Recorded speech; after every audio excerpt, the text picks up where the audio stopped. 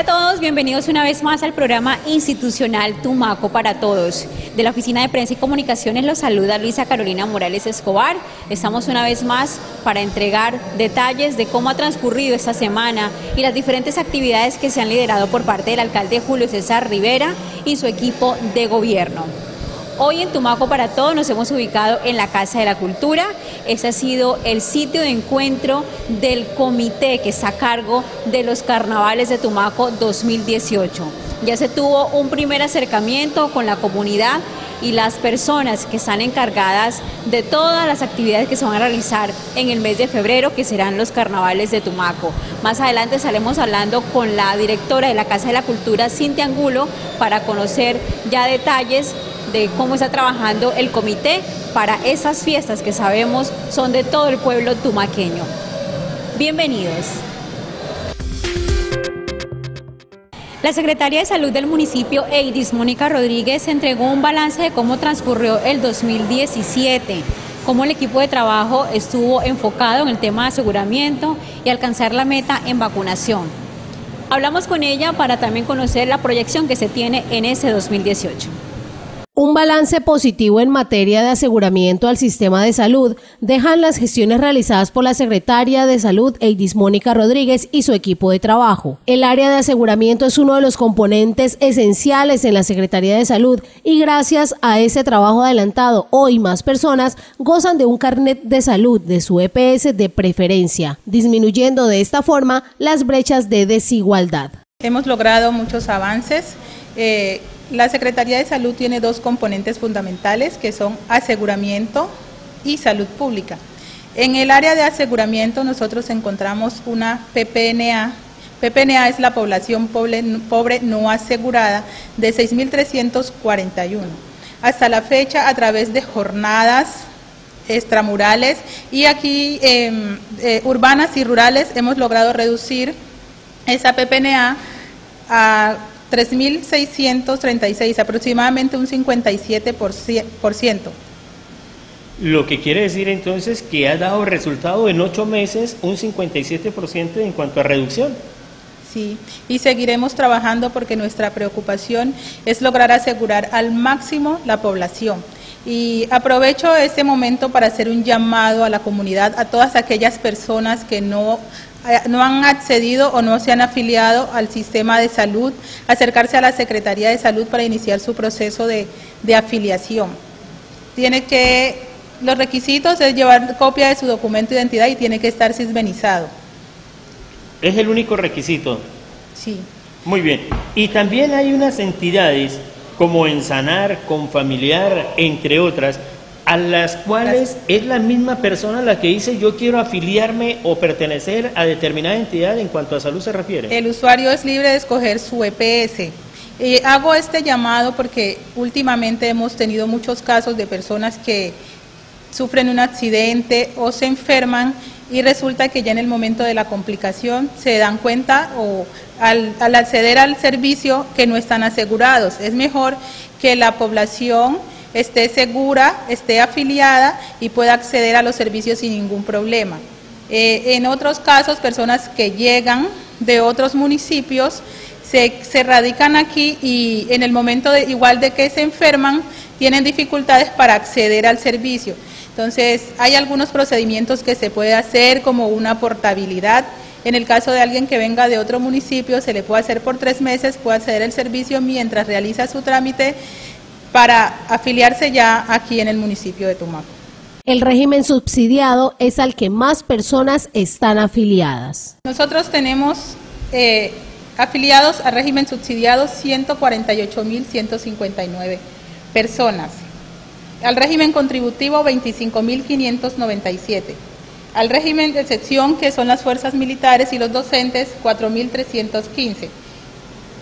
Y continuamos con esa población PPNA que hemos logrado reducir. Vuelvo y toco el tema y seguiremos avanzando, haciendo las jornadas extramurales, saliendo a las zonas dispersas para lograr afiliar a las personas que aún no han logrado acceder al servicio de salud, al sistema de salud. Sabiendo que San Andrés de Tumaco es uno de los municipios más extensos, 350 veredas, más de 3.000 600 hectáreas, si no estoy mal, en cuanto a la geografía se refiere.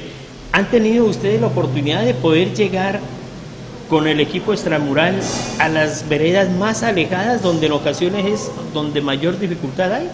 Sí, efectivamente logramos hacer jornadas de salud integral en articulación con la S Centro Hospital Divino Niño y con las fuerzas militares, donde llegamos a zonas extremadamente dispersas como Peña de los Santos, La Piñuela, zonas de Río Mira, Alto Mira y Frontera, y seguiremos realizando esas actividades con el fin de brindar el servicio de salud a las personas que por el acceso se les complica llegar acá a la cabecera municipal. Entonces seguiremos realizando estas jornadas para llevarles el servicio a su lugar de residencia.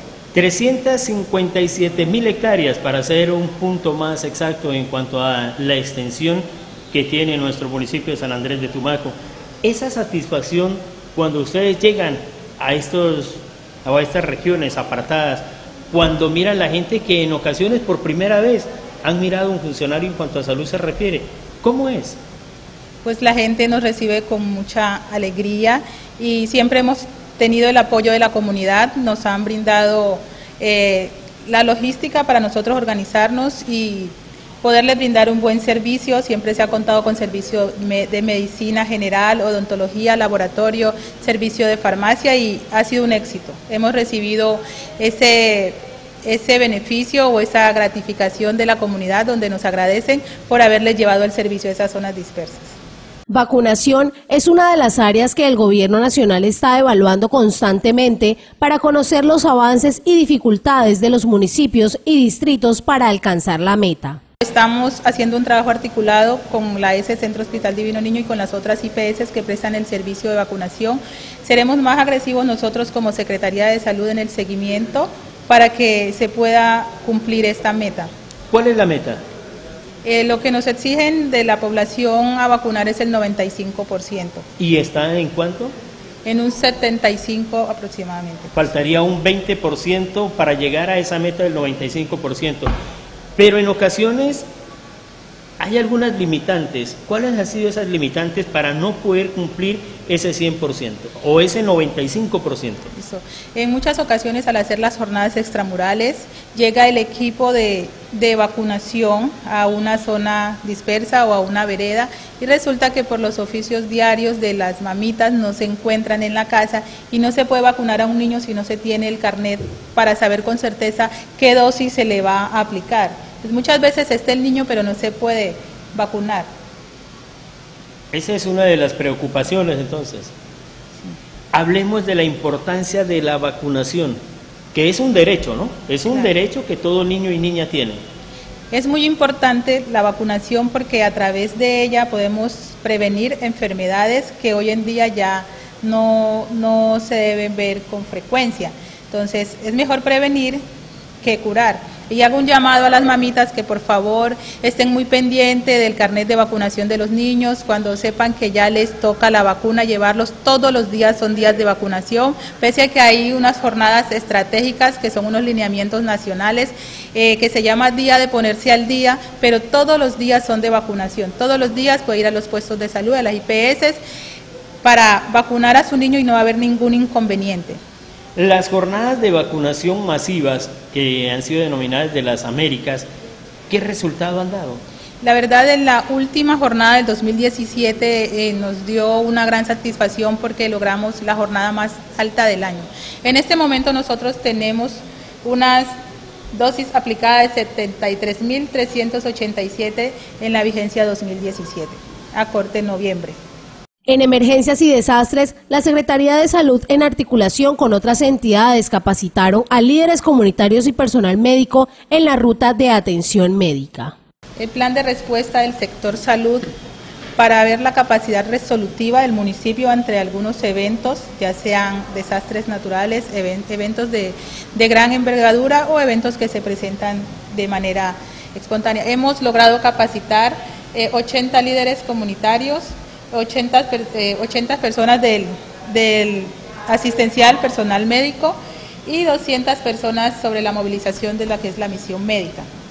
Este es un documento o un formato que debe actualizarse cada año. Entonces, en la vigencia 2018 volveremos a actualizar al personal en cuanto a lo que son esas capacitaciones. Se capacitaron en formación en primeros auxilios, formación en soporte vital básico y formación en misión médica. Es muy importante que se actualice, porque a través de estas capacitaciones o actualizaciones nosotros podemos salvar vidas. En cuanto a la atención de casos de malaria, la funcionaria señaló: nosotros realizamos en la vigencia 2017 18 jornadas de desbroce de maleza, acompañadas de educación a la comunidad sobre el almacenamiento de agua y otros factores que hacen que proliferen los vectores. La verdad, tuvimos un impacto excelente porque logramos reducir los casos de malaria. La acompañé en una oportunidad sobre el barrio San Felipe, donde nos decía la comunidad que los casos de malaria en ese barrio se habían disparado. ¿Qué pasó después de esta jornada de desbroce o limpieza que se hizo? Una vez realizamos la jornada, se educó a la comunidad sobre el almacenamiento de agua, tratamiento del agua, el uso adecuado del toldillo. Automáticamente los casos de malaria disminuyeron. Podemos ver, aquí tengo un comparativo, en el año 2016 presentamos 241 casos de dengue y en comparación en el 2017 solo presentamos 81 casos de dengue, quiere decir que se generó un impacto positivo. En el año 2016 presentamos 3.656 casos de malaria y en el 2017 tuvimos 2.796 casos. La verdad, eso nos llena de satisfacción y nos motiva a seguir trabajando arduamente. En este 2018 seguiremos con las jornadas de desbroce, capacitando y dándole charlas educativas a la comunidad para evitar los casos de malaria, y sabemos que cuando se complican pueden terminar en muerte. La funcionaria finalizó hablando de la prestación de servicios en la zona urbana y rural y con personal del Centro Penitenciario y Carcelario de Bucheli. Logramos empoderarnos nosotros como ente rector de salud. Hemos venido haciendo una serie de visitas a la red prestadora, donde hemos venido haciendo exigencias a los incumplimientos, exigiendo el portafolio de servicios de cada IPS, porque sabemos que a veces se ofrece, mas no se cumple. Y también llamar a la comunidad. Lo que llamaría publicidad engañosa. Exacto. Entonces, en este caso también aprovecho para hacer un llamado a la comunidad de que cuando tengan algún inconveniente con su prestador, pueden llegar a la Secretaría de Salud, poner su queja formalmente y nosotros haremos el seguimiento. Estuvimos haciendo seguimientos por dimensión a cada red prestado, a cada IPS. Pero en este caso ya hemos contemplado para el 2018 hacer las intervenciones de manera integral. O sea, ir todo el equipo de secretaría a cada IPS, escoger un día, hacer nuestro cronograma y hacer una intervención integral. También hicimos una intervención muy importante en lo que es el IMPEC, porque nos llegaron muchas quejas sobre el servicio que se le estaba prestando a los reclusos, a los internos, y logramos hacer una excelente intervención y vimos muchos resultados positivos y seguiremos haciendo este trabajo. ¿Hay alguna entidad especial que atienda a los internos? Sí, hay un contrato con una fiduprevisora donde tuvimos algunos inconvenientes de entrada, pero una vez nosotros nos posesionamos como ente rector, como máxima autoridad en salud, logramos muchos avances y mejorar las condiciones de salud de los internos. Nosotros nos preocupamos mucho por el aseguramiento, pero no solo es asegurar a la población, sino que nuestro objetivo como Secretaría de Salud, aparte de la inspección, vigilancia y control, es garantizar un buen servicio de salud para los tumaqueños, y esa será nuestra meta para este 2018, exigir a toda la red prestadora que cumpla a cabalidad con los procesos que establece la ley. En el trabajo de 8 meses como secretaria de gobierno, la Secretaría de Salud tiene 2 componentes: aseguramiento y salud pública. En aseguramiento encontramos una población pobre no asegurada de 6.341 a la fecha. Reducir esa cifra a 3.636 aproximadamente sería un 57% en reducción. Los invitamos a unos mensajes institucionales y ya volvemos con más información en Tumaco para Todos.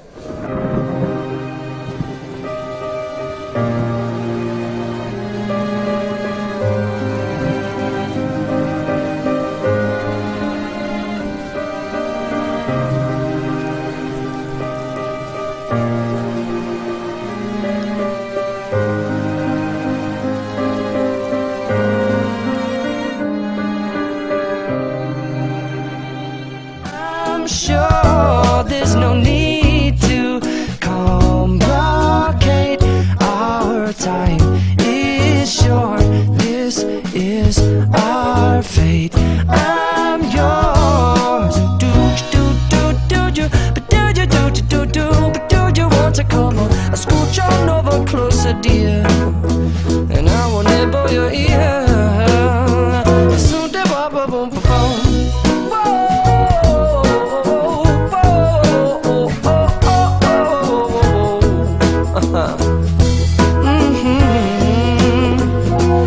I've been spending way too long checking my tongue in the... ¿Cómo están? ¿Qué hay de nuevo? Hola, hijo, ¿cómo está? ¿Se toma una, hija? No, gracias. Cuando voy a manejar no me tomo ni una. ¿En diciembre? Tómese uno. Gracias. Ni porque sea diciembre, cuando conduzco, no bebo. Así tenga mucho afán, es mejor conducir con prudencia. Esta llamada es muy importante, pero mi seguridad y la de los demás es más importante.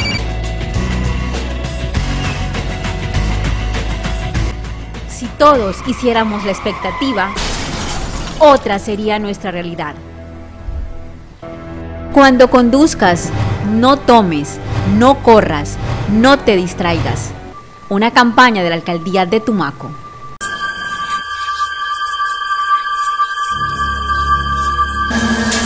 Perdida, sin rumbo, sin pasado, sin futuro.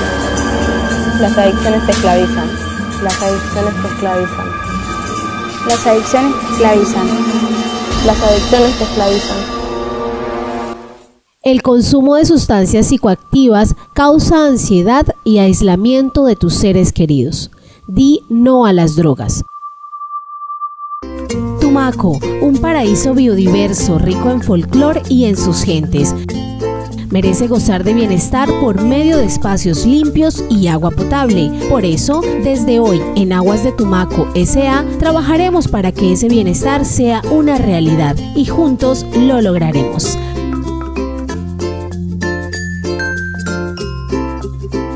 Aguas de Tumaco, agua y aseo para todos.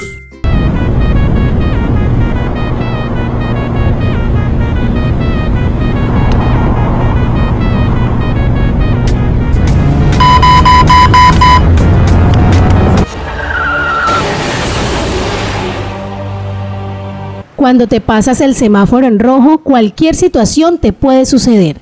Respeta las señales de tránsito, es responsabilidad de todos.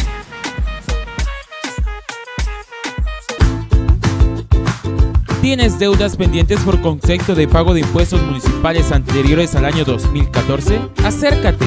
Tenemos grandes beneficios para ti, descuentos hasta el 40% en intereses y sanciones, para que te pongas al día en tus obligaciones. Yo pago mis impuestos por un Tumaco para todos. Un mensaje de la Secretaría de Hacienda de la Alcaldía de Tumaco.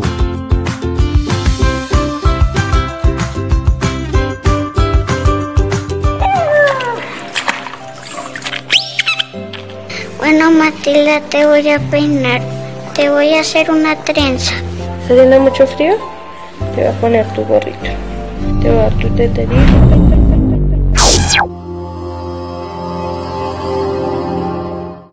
A su edad, un hijo ya no es un juego.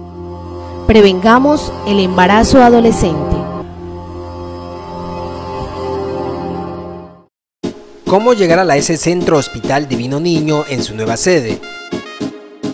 Si estás en el casco urbano de la ciudad, puedes movilizarte por las avenidas La Férrea y La Playa, hasta llegar al megacolegio o la inspección de tránsito. Ingresas para arribar al barrio La Ciudadela Nuevo Horizonte. Ahí se encuentra la S Centro Hospital Divino Niño en su nueva sede.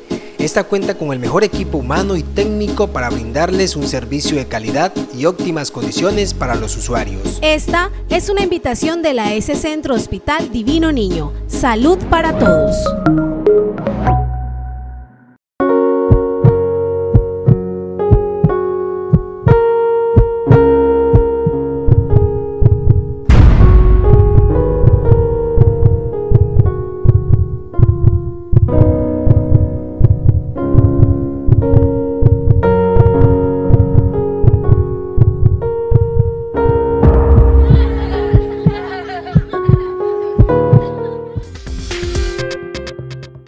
La movilidad es una prioridad en el plan de gobierno del alcalde Julio César Rivera Cortés. Por eso en este 2018 se van a fortalecer el trabajo y las campañas tendientes a respetar las señales de tránsito y evitar accidentes de tránsito también. Hablamos con Gustavo Barragán, jefe de Tránsito y Transporte del municipio, quien nos entregó información de cómo será ese plan de trabajo que se tiene trazado en este año.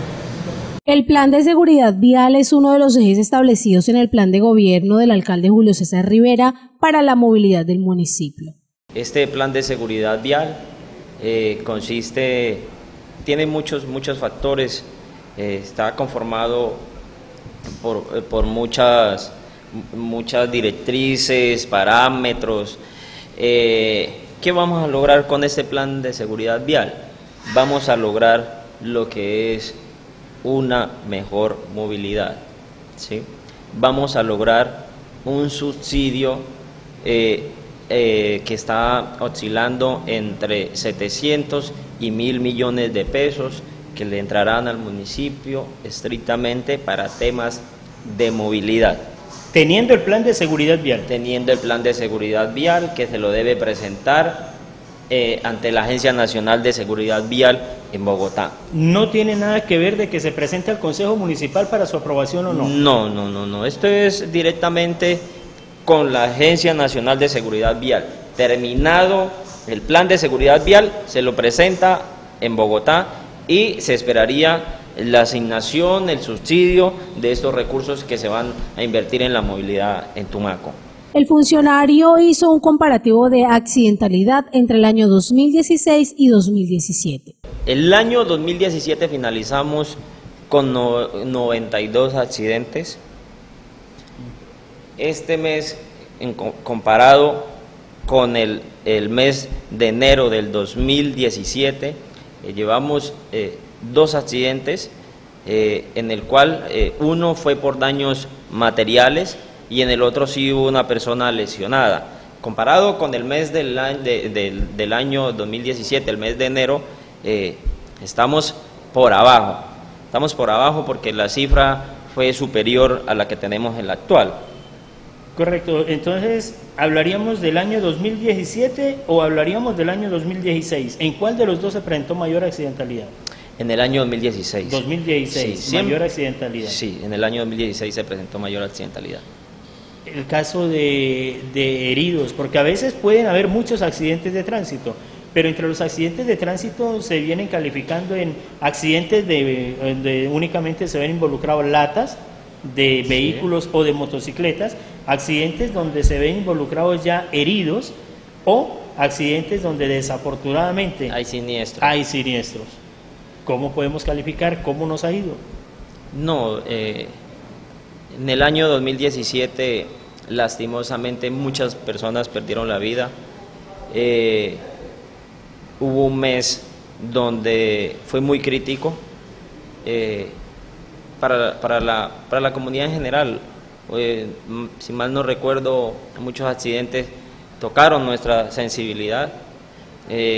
Nos volvimos como muy sentimentales ante algunos accidentes, hasta yo presenciando en un accidente donde hubo un niño involucrado, créame que se me salieron las lágrimas, y porque pues son cosas que le tocan a uno, sí, porque somos humanos, interior, sentimos. Y sí, y más cuando uno también ha pasado por estos casos. Uno también, en mi caso, he tenido pérdidas muy importantes por materia de tránsito, por la imprudencia.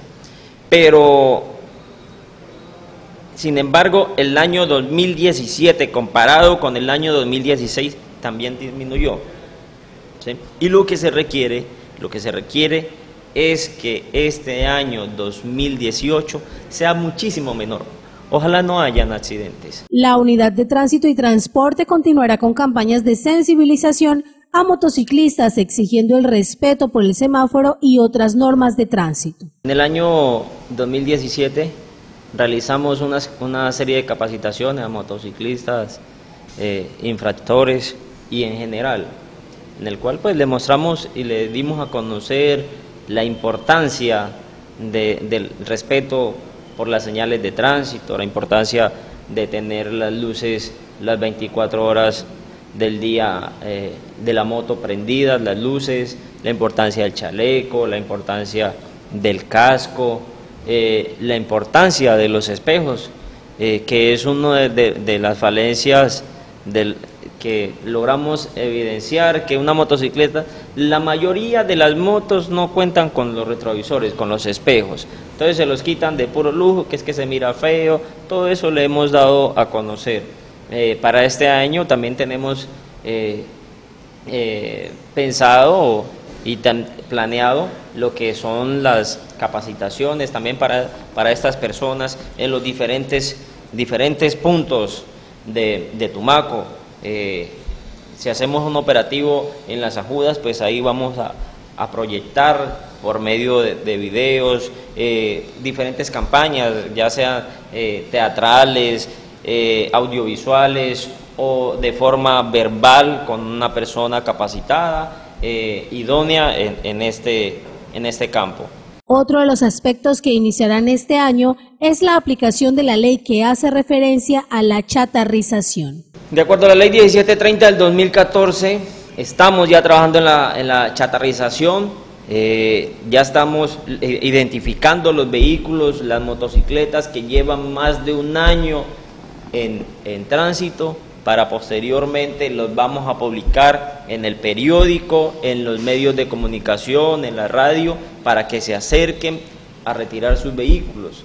Entonces, posteriormente, después de la publicación, si nadie se acerca por estos vehículos, pues procederemos a subastarlos y posteriormente luego la chatarrización. Hay vehículos que ya están inservibles, pero tenemos que hacer el paso que como lo exige la norma. Aquí en este caso nosotros vamos a identificar, porque la ley, la 1730, dice vehículos que lleven más de un año en los patios del tránsito. Claro está, que sea por materia de tránsito, que estén sí, porque si están por algún delito no se puede. Sí, que estén por delitos, que sea que haya un accidente en el cual hayan heridos, hayan fallecido, perdido la vida personas. El trabajo en colegios incentivando el respeto por el peatón y el uso de los documentos mínimos para conducir fue otra de las actividades que lidera la unidad de tránsito.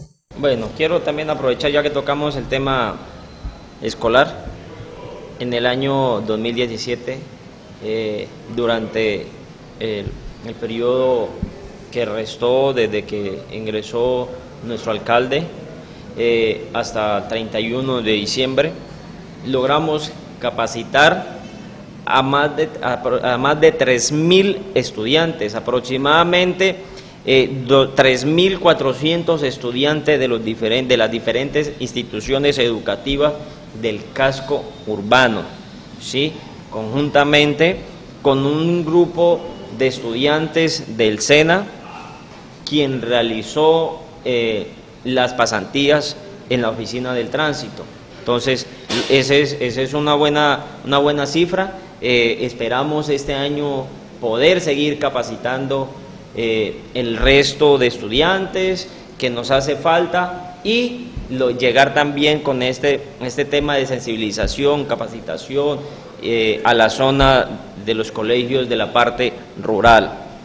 En la zona rural también se están adelantando unas gestiones. He realizado unas gestiones en Bogotá, en Invías, para solicitar unos reductores para la zona escolar en la parte rural, ¿sí? Lo que le compete de lo que está dentro de la jurisdicción. Lo que sería Bucheli, Chilví, entre otros. Sí, porque es que todos los colegios de aquí para arriba quedan, limitan con la vía nacional. Correcto. Sí, entonces la puerta del colegio prácticamente queda ahí sobre la vía.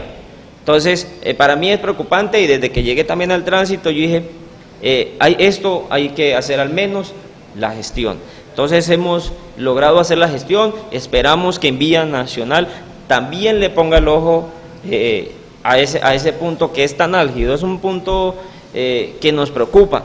Y esto de la movilidad, de la campaña, la sensibilización, esto es un tema de prevención. No hay que esperar que llegue el siniestro, que aparezca el accidente, que ocurra un accidente para poder actuar. Esto es un tema más que todo de prevención. Y a mí me gusta trabajar sobre la prevención, sobre lo que no ha ocurrido. Es mejor prevenir que lamentar. Exactamente. Señalización en otros puntos del municipio, demarcación y operativos son acciones que se van a fortalecer en este 2018 en materia de movilidad. Gestiones del alcalde y todo ese equipo de trabajo permitieron que el municipio saliera de Ley 550. Hablamos con el secretario de Hacienda del municipio, Alfonso Castillo, y nos entregó detalles de cómo fue esa gestión del municipio y cómo le beneficia a Tumaco salir de esta ley. El municipio de Tumaco salió al fin de la Ley 550, así lo confirmó el secretario de Hacienda, Alfonso Castillo. La idea es que no vuelva a caer el municipio en deudas que nos lleven a la inviabilidad financiera y no se puedan hacer las obras que requiere el municipio. Y en eso el alcalde ha venido hablando con el Ministerio de Hacienda y lo ha dicho desde el principio del gobierno. Nosotros tenemos que ser serios y responsables en el manejo de las finanzas municipales. Y ese es un eslogan de su campaña, de manera eficiente, serio y responsable en ese manejo. Y entonces tenemos estos 6 meses de, digamos, una especie de transición, donde ya una vez pase la ley de garantía, va a haber una reestructuración incluso de la oficina, de la Secretaría de Hacienda, ya de julio en adelante va a tener su tesorería, donde de ahí se van a manejar de manera directa los recursos del municipio. De hecho, con la misma dinámica de la ley de las cuentas maestras, ya nosotros hay unos recursos que los manejamos directamente por las cuentas maestras que no la pueden manejar a través de encargos fiduciarios. Entonces, una vez tengamos la tesorería, la totalidad de los recursos los manejaríamos desde la Tesorería Municipal de Tumaco con seriedad y responsabilidad, y con ese fondo de contingencia, que es un fondo en el marco de la ley 448 de 98, si no estoy mal, es que da esa posibilidad, pero pues nosotros hicimos esa iniciativa y pues el ministerio lo vio viable, los delegados vinieron acá de apoyo fiscal, porque pues ningún municipio todavía tiene un fondo en Colombia, no. O sea, entonces lo ven una iniciativa que se propuso desde el municipio y el ministerio la avaló, o sea, le pareció bien y es más. Y quedó incluso en el acta, en la terminación, aquí está el documento donde queda allí como parte para hacer el ahorro, como para como poder... Una propuesta también como para otros municipios que estén abocados en esa ley 550 claro. Y que para evitar, como tú decías, que fueran objeto o sea, como de amarre financiero en caso tal de llegar un embargo o una demanda. Sí, señor, esa es la finalidad. Piloto la que presenta Tumaco. Sí, podemos decir que existe la ley 448, pero nosotros tenemos como el piloto, los primeros que tenemos la iniciativa de crear ese fondo de contingencia. ¿Para qué? Para blindar al municipio de unos posibles embargos de las cuentas que nos pueden acarrear dificultades en el desarrollo de la administración municipal.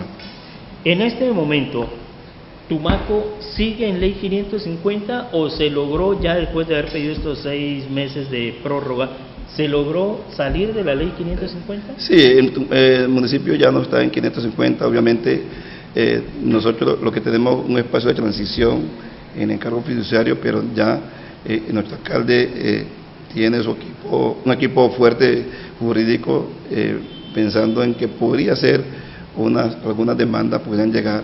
Igualmente en la parte financiera estamos también preparando también para esa ocasión de ese fondo de contingencia que lo necesita el municipio para blindarse de cualquier situación de pérdida de demandas. El funcionario señaló que recuperar la confianza de los contribuyentes fue el primer eje trazado para lograr este propósito. La meta inicial fue primero recuperar la confianza del contribuyente, porque miramos que recibimos la Secretaría de Hacienda, por supuesto, bastante golpeado, ya se había ejecutado, como se ha dicho, un 60%, teníamos dificultades con un déficit ya en educación de 11.000 millones. Entonces, ¿cómo hacemos para que la administración no se pare y podamos continuar. Entonces la meta era llegar hasta el contribuyente. Fuimos a hablar con los comerciantes, en reuniones en Cámara de Comercio, abrimos las puertas de la Secretaría de Hacienda para atender cada caso en particular, y ahí están los resultados, y hoy podemos decir que satisfactoriamente pudimos cumplir una meta inicial que era bastante alta, con un presupuesto, pues sobre todo en industria y comercio, de más de 4.000 millones de pesos que habían presupuestado, y nosotros llegamos y la idea era superarlo o por lo menos alcanzar esos 4.000 millones de pesos, que a veces se nos parecía difícil llegar, pero pues con un equipo responsable y comprometido como que tenemos en la Secretaría de Hacienda, en la Oficina de Renta, y yendo a tocar las puertas del comerciante, dialogamos mucho con ellos, hicimos programas también de televisión con ellos. Hoy podemos decir que superamos esa meta en más de 5.000 millones de pesos.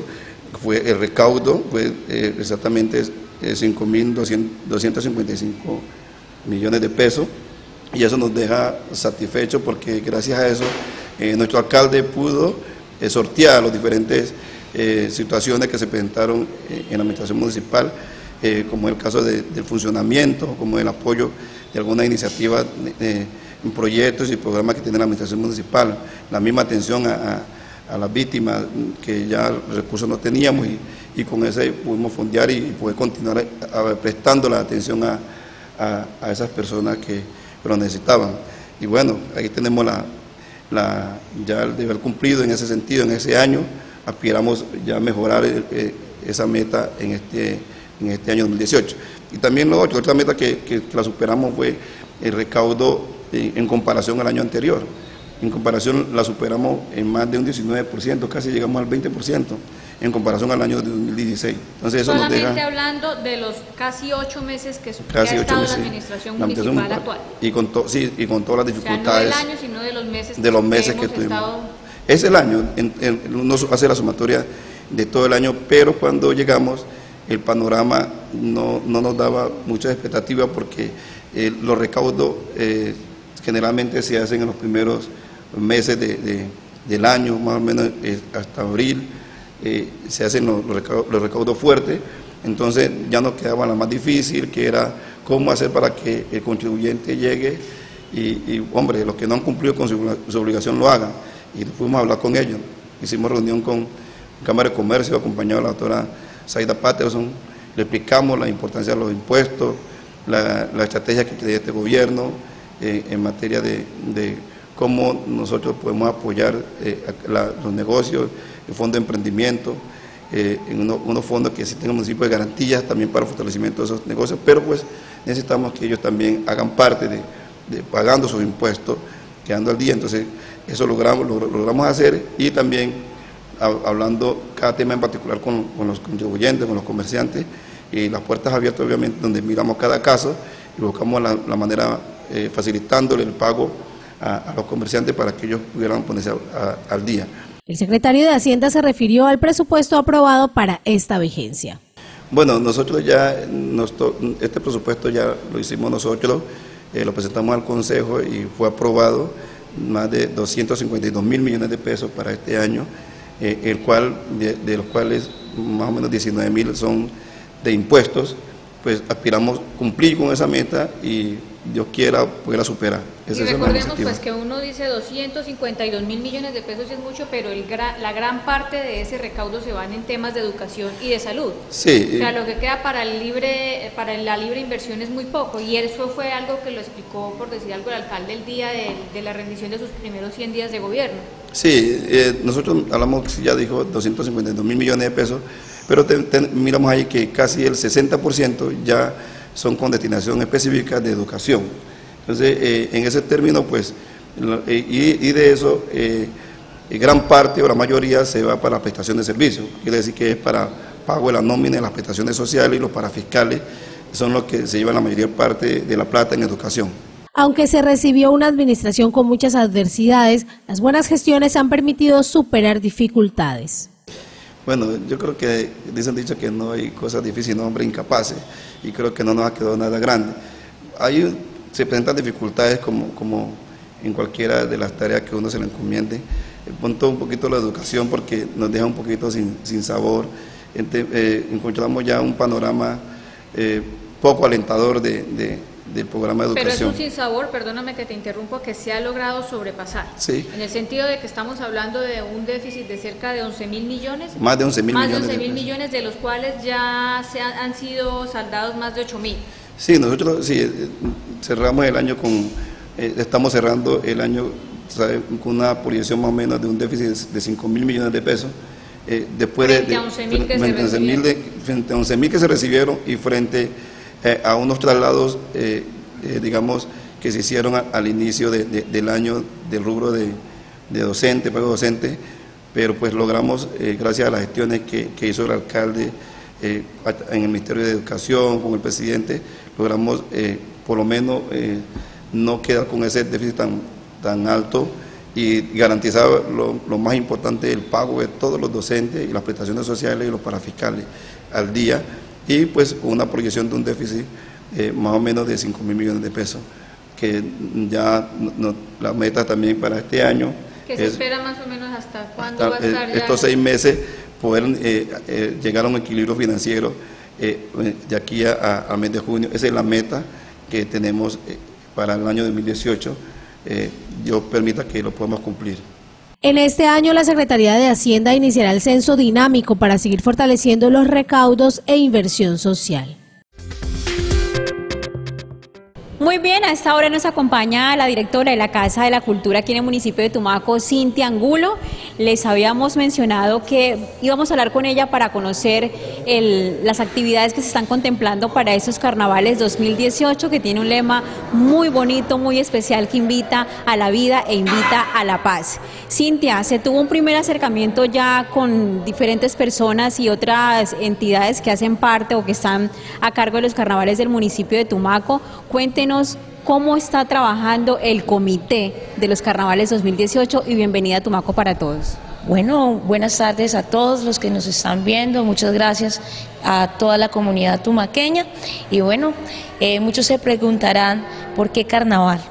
Y sí, vamos a celebrar los carnavales 2018, sí a la paz, sí a la vida, porque queremos en estos carnavales, en cabeza de nuestro alcalde, el señor Julio César Rivera Cortés, tener un escenario donde vamos a construir la paz entre todos, como cada uno construye la paz desde su punto de vista, pero sobre todo rescatar los valores, el valor de la solidaridad, de la tolerancia, del respeto, sobre todo la familia. Entonces estamos abriendo ese marco de posibilidades para que todos los tumaqueños, las tumaqueñas participen, y desde ya están abiertas las diferentes fichas de inscripción para toda la comunidad, y tenemos diferentes comités especializados en esa temática. Tenemos el comité del desfile, el comité de reinas, tenemos el comité de la parte de música tradicional,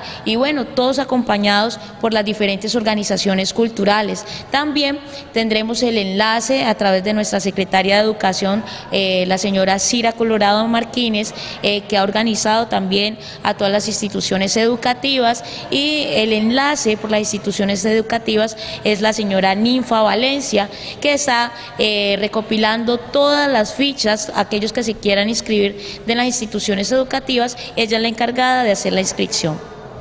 Bueno, la invitación, Cintia, a las personas, sobre todo a las mujeres que nos están mirando en este momento y escuchando por las diferentes emisoras y quieran ser candidatas, aspirantes al reinado de los carnavales. ¿Cómo está contemplada esta invitación y qué se incluye? Bueno, es muy importante esta invitación.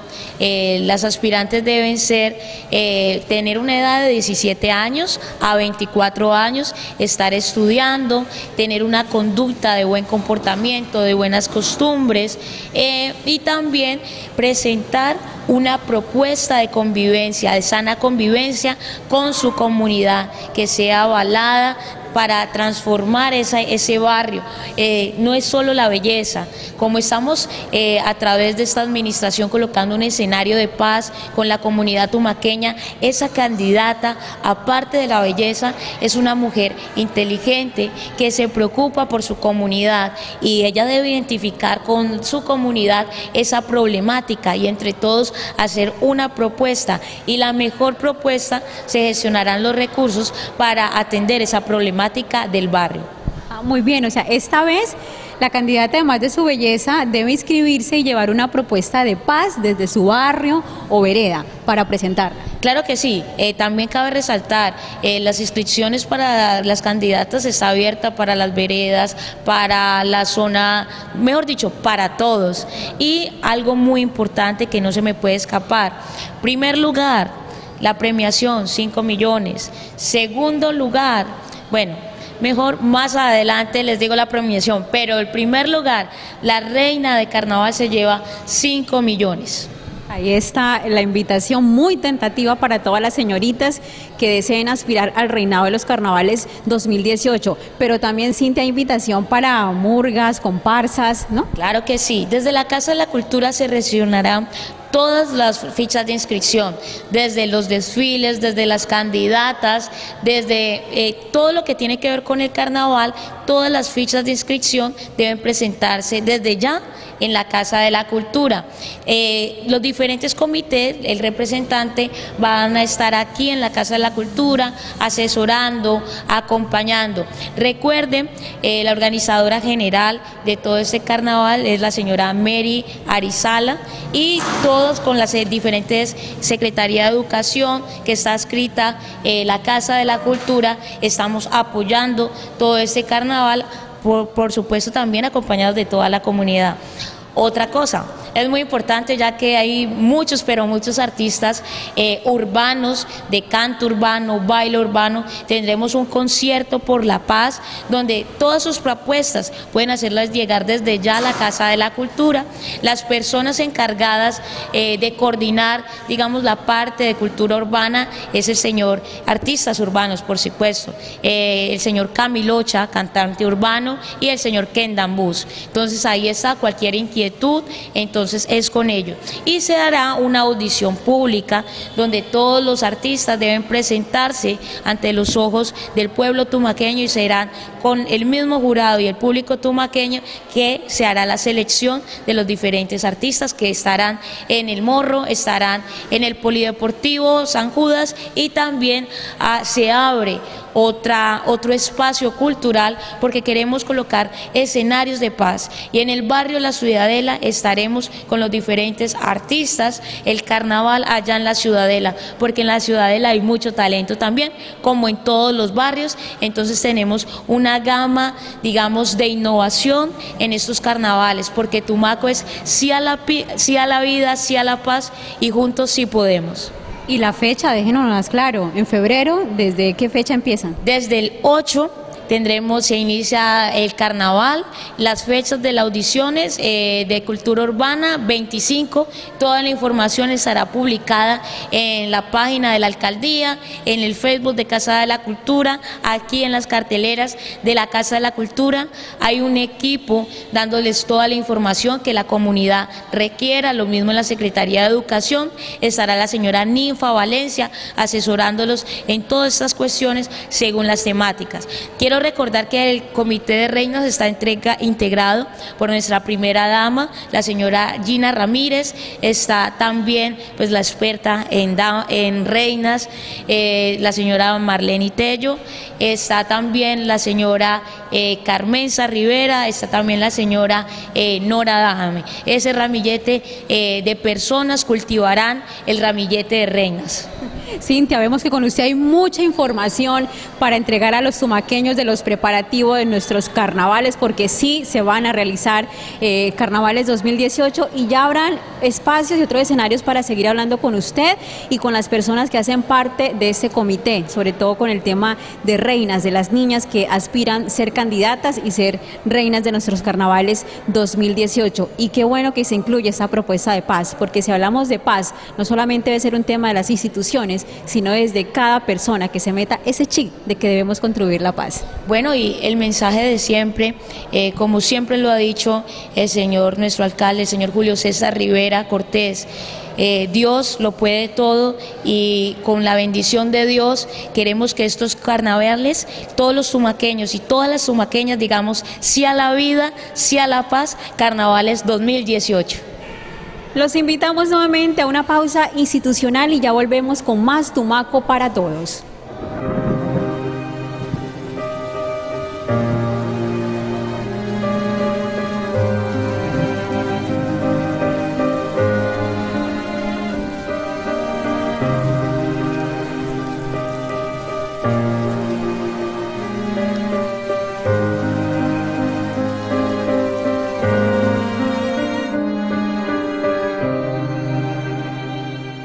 I'm sure there's no need to complicate.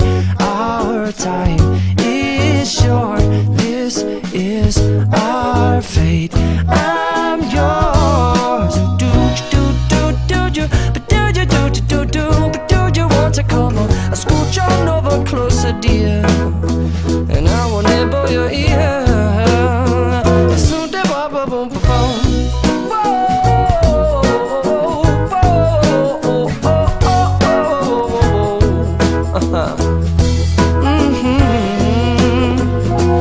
I've been spending way too long checking my tongue in the... ¿Cómo están? ¿Qué hay de nuevo? Hola, hijo, ¿cómo está? ¿Se toma una, hija? No, gracias. Cuando voy a manejar no me tomo ni una. En diciembre, tómese uno. Gracias, ni porque sea diciembre, cuando conduzco, no bebo. Así tenga mucho afán, es mejor conducir con prudencia. Esta llamada es muy importante, pero mi seguridad y la de los demás es más importante.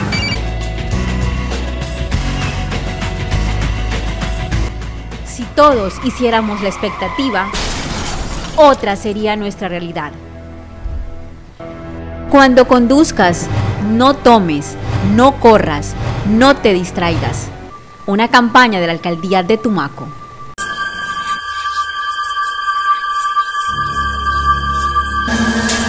Perdida, sin rumbo, sin pasado, sin futuro.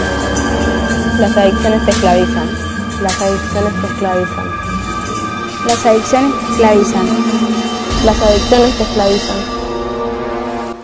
El consumo de sustancias psicoactivas causa ansiedad y aislamiento de tus seres queridos. Di no a las drogas. Tumaco, un paraíso biodiverso rico en folclor y en sus gentes. Merece gozar de bienestar por medio de espacios limpios y agua potable. Por eso, desde hoy, en Aguas de Tumaco S.A., trabajaremos para que ese bienestar sea una realidad y juntos lo lograremos.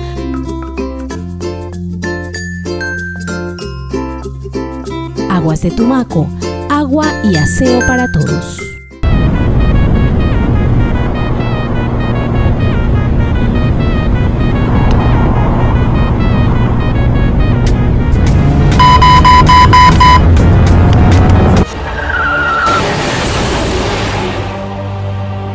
Cuando te pasas el semáforo en rojo, cualquier situación te puede suceder. Respeta las señales de tránsito, es responsabilidad de todos.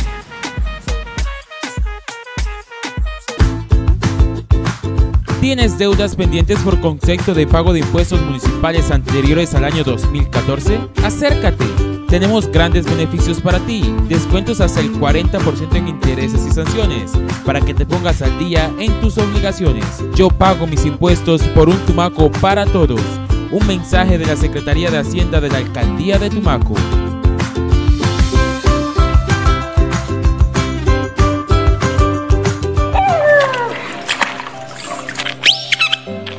Bueno, Matilda, te voy a peinar. Te voy a hacer una trenza. ¿Está haciendo mucho frío? Te voy a poner tu gorrito. Te voy a dar tu teterito.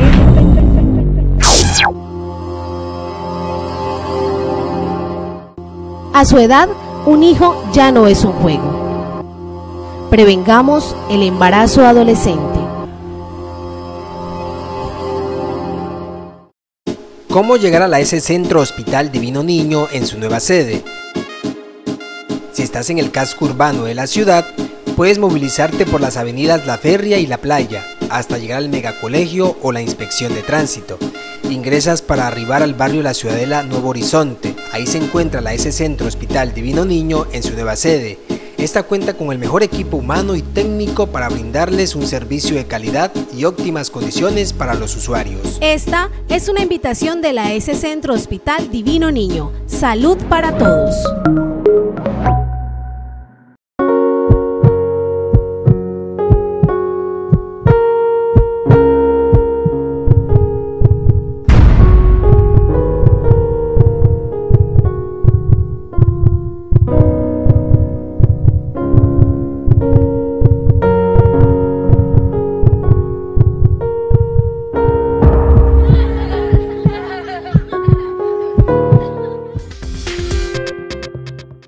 Les quiero hacer una invitación y darles una información sobre la primera jornada nacional de vacunación que se estará llevando a cabo el día 27 de enero de 8 de la mañana a 4 de la tarde.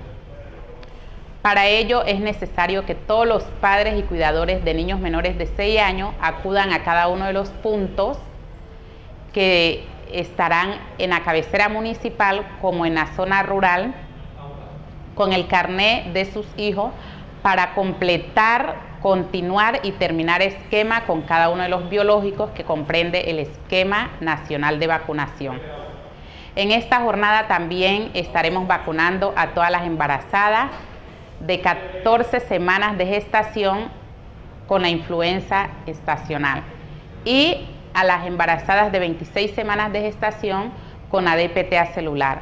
Esta vacunación también va dirigida a todas las personas mayores de 50 años para aplicarle la vacuna de la influenza estacional.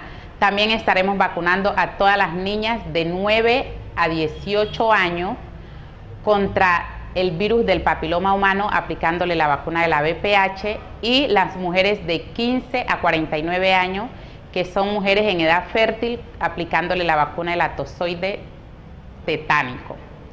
Los puntos fijos que vamos a tener son en la zona urbana, en la nueva sede principal del Centro Hospital Divino Niño, que queda en el barrio Nuevo Horizonte, La Ciudadela, en el Coliseo de Panamá, en el Puente Ortiz, en la Alcaldía Municipal, en la Corporación MIPS y en Ayela Platanera. Los puntos fijos de la carretera vamos a tener en la vereda de Llorente, en la vereda de Chilví y en la vereda de Candelillas. Vamos a tener también 7 barrios que se va a hacer la vacunación casa a casa, que estos son los puntos móviles, en el barrio Más Familias en Acción, el barrio Las Américas, Los Puentes, el barrio El Bajito, el barrio Brisas del Aeropuerto, el barrio Unión Victoria y el barrio Nuevo Milenio. De ahí es la invitación a que por favor salgan masivamente este 27 de enero a partir de las 8 de la mañana hasta las 4 de la tarde para adquirir cada una de las personas que ya les mencioné anteriormente la vacunación. Y recordarle que el lema de esta primera jornada nacional de vacunación es promocionemos la vacunación. Por eso se hace el llamado a todas las personas que trabajan en el área de salud para que por favor divulguemos esta primera jornada nacional de vacunación y así poder obtener una buena vacunación este día. A continuación los invitamos a conocer detalles del resumen de la semana. Este es el resumen semanal. Gestiones del alcalde Julio César Rivera ante el gobierno nacional permitió la donación de 430.000 litros de leche que serán entregados por comunas a las personas más vulnerables a través del programa de inclusión social. El proceso inició hoy en la Comuna 2, Colegio ITPC. Los niños, mujeres en gestación, lactantes, adultos mayores y personas con discapacidad son prioridad en este proceso de entrega de leche, que se ejecuta gracias a las gestiones del alcalde ante el Ministerio de Agricultura. De esta forma se busca garantizar que este alimento tan esencial en la canasta familiar llegue a las familias más vulnerables de Tumaco. Hablamos con algunas de las personas que hoy se dieron cita en el Colegio ITPC para recibir el producto. Gracias, que los den la lechecita, por la ayuda que lo están dando. ¿Qué acabas de recibir? Una leche que nos dan, pues, sí señora. ¿Con quién la vas a compartir? Con mis 4 niñas que tengo y el bebé. Tengo 3 niñas y un niño, mi bebé. ¿Necesita más que nunca la leche? Sí, gracias a Dios, sí, la necesito. Que muchas gracias por esto, porque ahorita que estoy sola, sí me cae como al niño del dedo, como dicen. ¿Va a alcanzar bastante? Sí, gracias a Dios y a ustedes, pues, que están haciendo el alcalde, gracias. Después de todo, uno la necesita. Entonces me siento bien. Para toda la familia, ¿no? Claro, mija, sí somos bastante. Y para los niños, especialmente porque tengo nietos. Yo ya no tengo hijos, pero tengo nietos. Agradeciéndole al señor alcalde, porque pues lo tiene en cuenta uno para las cosas.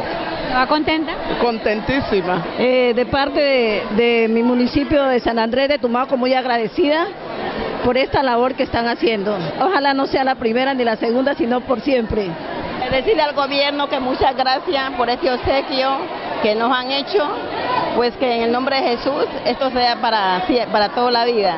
Que nos regalen. Muy importante la leche, ¿no? Sí, es muy importante porque el consumo a veces uno no tiene para comprarla. La primera dama del municipio, Gina Ramírez, quien acompaña estas jornadas, dijo que es una manera de apoyar a las familias tumaqueñas y garantizar el bienestar especialmente de los niños, mujeres gestantes y lactantes.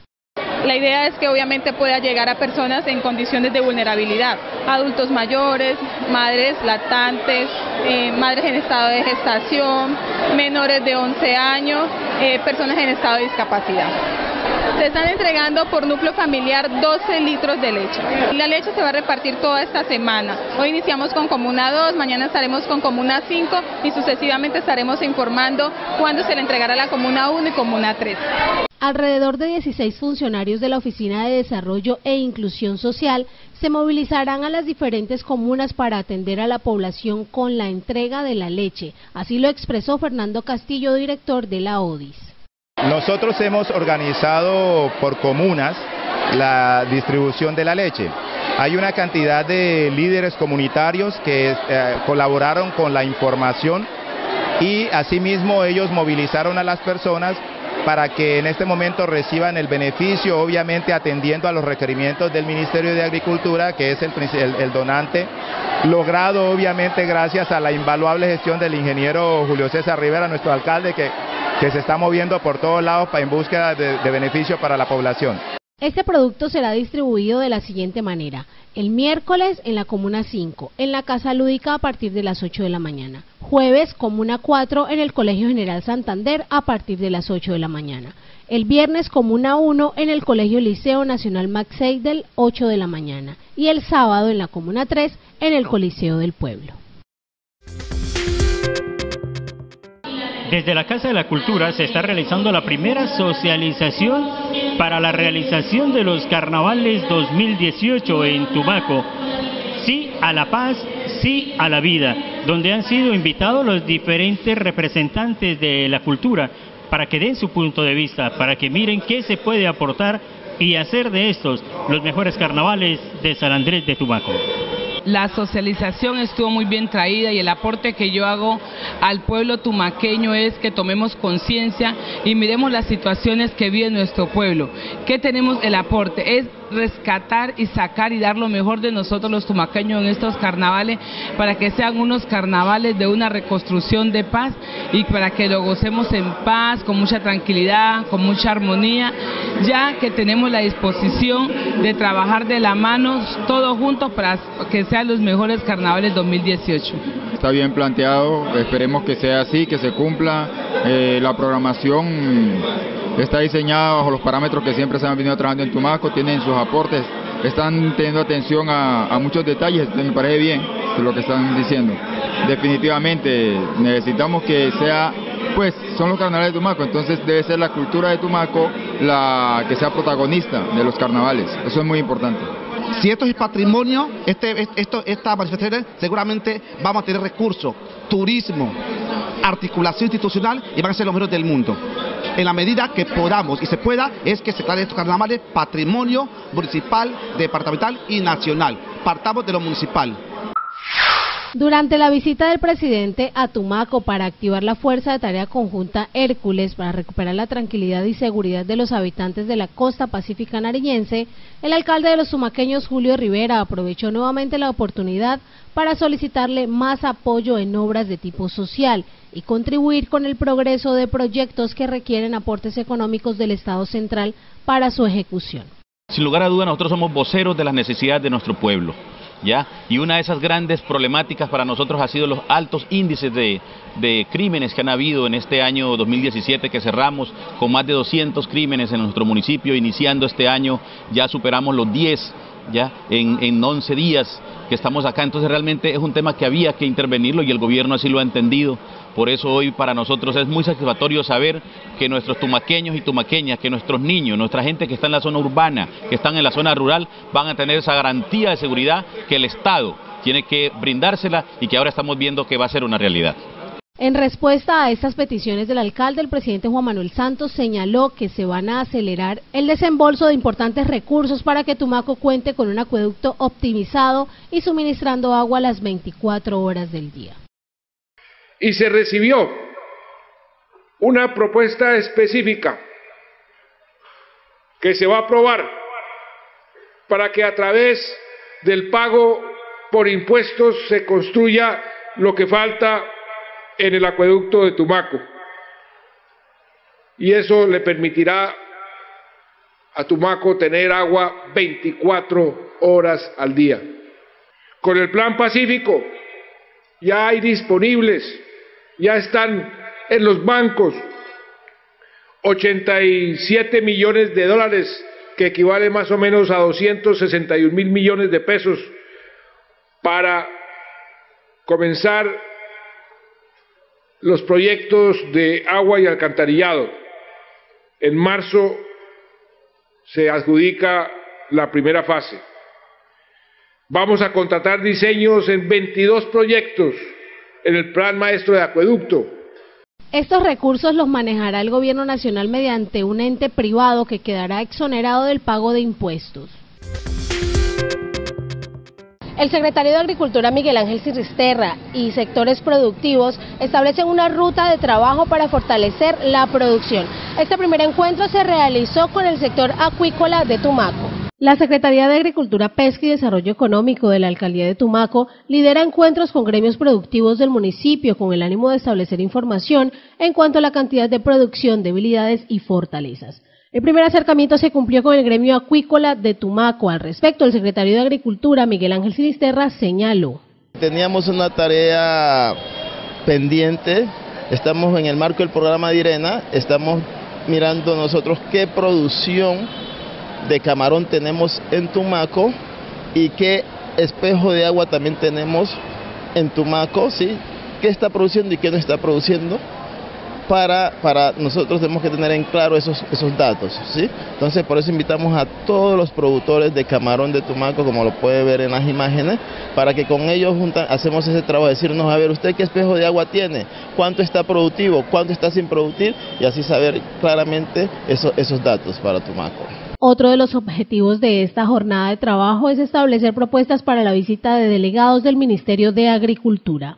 Sí, también aprovechamos para informarles y que nos ayuden a organizar, porque para el 30 de enero estará el Ministerio de Agricultura con todas sus oficinas CONESAS visitando el municipio de Tumaco para hacer mesas de trabajo con todas las líneas productivas del municipio. ¿Y desde Tumaco ya se tiene una ruta o se sabe qué se le va a solicitar al ministerio? Ya, nosotros en el 2015 se hicieron unos planes de acción por líneas productivas, ¿sí?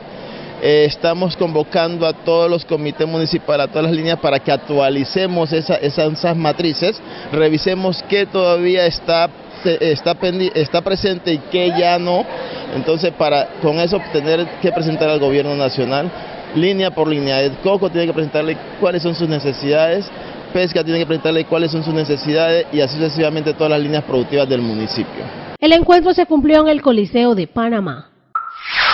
Importante reunión se desarrolló aquí en la Secretaría Municipal de Salud para coordinar la 8ª jornada de apoyo y desarrollo bilateral Colombia-Estados Unidos. A continuación, todos los detalles.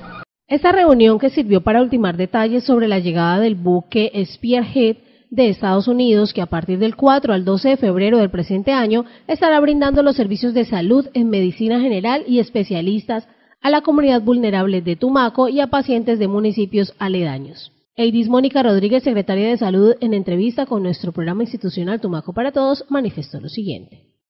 Esta jornada se realiza con apoyo de profesionales norteamericanos, es con la venida del buque Spearhead, el cual trae una cantidad de especialistas que van a prestar un servicio para toda la comunidad tumaqueña, y hemos tomado la decisión también de articular y de convocar a los 9 municipios restantes de la costa pacífica. Viene neonatólogo, ginecólogo, otorrinolaringólogo, otras especialidades. También se van a realizar cirugías de labio leporino, servicio de farmacia, medicina interna y otras especialidades que en su momento ya a través de los medios le estaremos dando el listado completo para que la comunidad esté enterada de toda la capacidad que se va a tener para dar la atención a los moradores del municipio. Se espera que la brigada cuente con el respaldo de las entidades de salud. Inicialmente, desde ya invitaríamos a todas las personas que por alguna razón no tienen la afiliación a algún sistema de salud, se acerquen a la Secretaría para que empiecen este proceso de vinculación. La idea es tener un respaldo, no es un requisito estar afiliado, pero sí es importante tener un respaldo para que posterior a la salida de la brigada estas personas queden amparadas con algún servicio de salud. Además, se le informa a la comunidad que la jornada se realizará en la institución educativa Liceo Nacional Max Seidel y en el Batallón de la Infantería de Marina, donde además se realizarán cirugías ambulatorias y de menor riesgo para niños, adolescentes, adultos y adultos mayores. Este es el resumen semanal. Hemos llegado a la parte final de nuestro programa institucional Tumaco para Todos.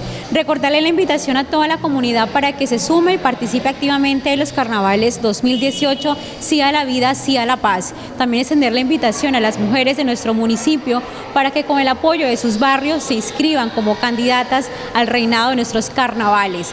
Esta vez la alcaldía municipal va a entregar un incentivo, un reconocimiento a todas las niñas que participen de ese reinado. No sobra más también que hacer la invitación para que lo vivamos con mucha cultura y con mucho respeto, que sean unas fiestas donde nos podamos divertir y pasar en tranquilidad. Recordarles nuestros sitios web, nos pueden encontrar en la página web www.tumaco-narino.gov.co. En las redes sociales nos encuentran como Alcaldía de Tumaco, y para un contacto más cercano con el señor alcalde le pueden escribir a su fanpage Julio César Rivera Cortés. Hasta la próxima y un buen fin de semana para todos ustedes.